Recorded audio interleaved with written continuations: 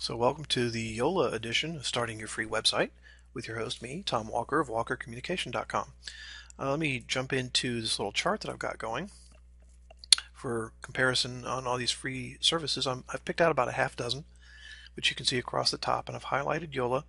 I have, of course, my secret weapon over in the right-hand column. I want you to visit my YouTube channel or come to my website to find out what that secret weapon is. But for the moment, let me just comment a little bit on Yola before we take a look at it. I've got some good things and some bad things. The good is that the ease of use is very, very high with Yola. They are one easy system to use. They're not going to be difficult to learn how to get around in there. It's a very popular system. This is one of the most popular with more than 2 million users. That figure's actually a couple of years old, I think. And there are a couple of things that I would call out as being not so hot. The ads on Yola are a little bigger than most of the other ones. Most of the ones that I classify as kind of normal are a little text ad at the bottom or something. Yola has a bigger logo that shows up. The upgrades at Yola are not really so hot. Maybe we'll take a look at that situation some more, but any free system you want to have a really good upgrade path with, and Yola really is not very strong in that department. And just a quick note on the backups. I have it marked as no for backup and poor for export. There is a backup function if you're willing to just take a zip file and put it on your computer. There's not a backup at Yola, and it's not automatic. You have to go do it manually. And when you get that zip file, it's not really something you can take with you. Unless you're fairly expert, you can't take the files that you download from Yola and go put them anywhere else. So it's limited, but it does exist. So with all that said, let's jump in and take a look at how it actually works. Okay, so I've logged into Yola to take a look at editing my site, and I'll open it up. And here we go.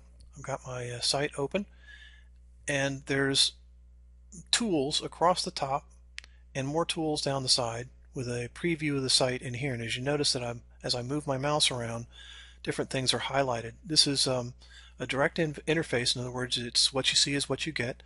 And as you click into something, you can simply edit the text. And if I click in here to edit text, you'll notice that up here now I have text controls, just like a word processor. But if I click into something else, then that'll change. If I click on the banner, I have banner controls. If I click in the navigation, I've got text controls. But if I click away from everything, there's nothing up here. Those controls for the text went away. If I click on an element to delete it, if I want to make it go away, there's a little X, which is delete component box. So that's fairly intuitive, kind of like a Windows component. And the controls over here on the right in this column include, there's a save button over here, refresh something to look at it again, preview, which will open your website, and then there's a number of widgets that are already there. I've opened up all the menu parts. They open and close like this, and so there's basic ones. You can drag and drop any of these into your layout. Let's say I want to put a text box in there, just drag it over there and drop it, and now it's ready to edit. I'll scroll over here and show you where it's ready to edit. It says edit to text. Well, let's look at some more widgets. There's a picture. You can put a column divider in there. Now this one's a little different. If you drag the column divider element in there, you'll have a two-column thing with nothing in it. And you still have to put a picture or a text box or whatever it is in here. So let's say we would put a text box in that two-column thing. Now we still have two columns, but the text box goes in the column to the left or wherever you drop it. It's all pretty intuitive at that point. You can put a file onto your page, just adds a downloadable file. So that's intuitive if you want people to be able to click on and download a PDF or something.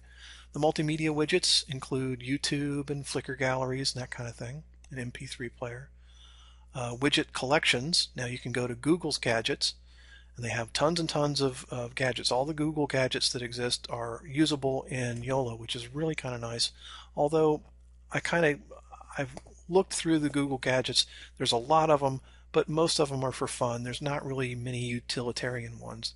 Got to really look for the ones that might be utility things. I'm not familiar as much with Widgetbox. I don't know what they have, but I think it's a pay service at some point. Communicate. You could have a chat or the Talkie forum. I don't remember what that is. It's It's a forum though. And forms, they have you can just drag and drop widgets in there to make your own form. They have Google Maps, and e-commerce is ready to plug in. So they've got some good ready to go widgets. It's not an endless selection perhaps, but it's pretty good.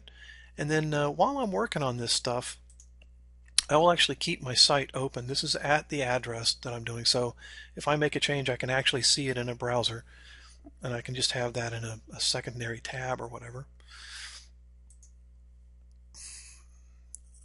Here's the publish box. Publish my site, publishing settings. You can download your site so that you can back it up, which is always a good thing. You can add a domain that you own, turn the site off, or edit your domain name if you want to change your domain name around a little bit. All in all, it's a very easy to use system.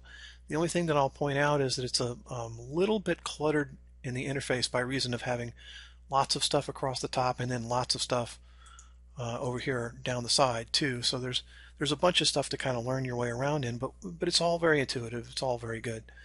And so there you go, Yola in a nutshell. So thanks for coming by and taking a look, and be sure and check out our other reviews in the Starting Your Free Website series. Plus, of course, come to our YouTube channel or walkercommunication.com for more educational materials. And please contact us to find out more about how we can help you build your website. We'd be happy to help you with your graphics or actually help you build your site.